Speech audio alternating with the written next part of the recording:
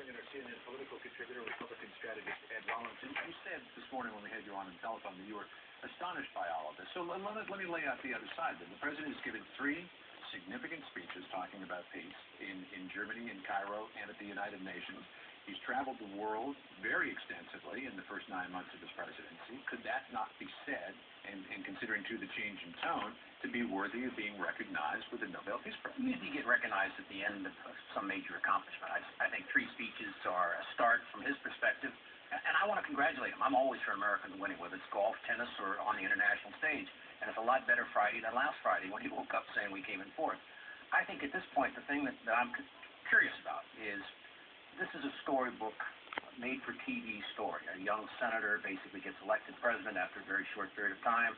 9 months into his administration, when the world is still at war, he's sitting down at a war council today. He gets the Nobel Peace Prize. I mean, if you presented that as a made-for-TV, you probably would get script rejected. The key thing, I think, today is how does he think of himself now? Is he basically, I'm now a Nobel Peace Prize winner. I got to go out and make sure I create peace in the world. Not a bad objective, except are you, as commander-in-chief, basically going to abdicate some of your... You were saying that he's been given the award. Now he's got to go win it. I think he has to go win it. I mean, I think clearly you don't get the award for 3 speeches. I think there's a very strong anti-American sentiment around the world. I think he tapped into that by his apology tours, and I think to a certain extent he was rewarded for that. I think now at this point in time, Nobel Peace Prize winner, what does he do with it? How much does the Nobel Peace Prize matter when you're, sitting in the White House right now and you have so many things on your plate domestically, healthcare? Well, it doesn't create any jobs. It's not going to get any votes on the healthcare package. It certainly gives him a prestige on the world stage. But does it make Prime Minister Putin sit down and say, "Gee, this guy's a Nobel Peace Prize winner. I got to be better to him"? Does it make the Iranians? No, I don't think so. And I think there may be a little jealousy.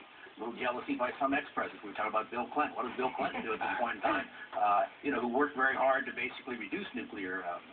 One speech that he came this close to peace in the Middle East. He did, and he worked very hard at it. So I think to a certain extent, once again, I congratulate him for it. I'm happy for America. I think the key thing here is what does he do now to go earn it? Yeah, I mean, clearly the Nobel Committee appeared to award him this prize for the work that he has done so far and the potential for work in the future. And the Nobel Committee loves to award people who continue their work. I mean, they gave the Peace Prize to Al Gore. He didn't say, "That's it, I'm done, thanks." No. He continues to work on climate change. And they gave it to Jimmy Carter, a failed presidency who was rejected overwhelmingly by the public, but by Ronald Reagan, who did go out and do a lot for world peace. Jimmy Carter did manage to broker those Camp David Accords.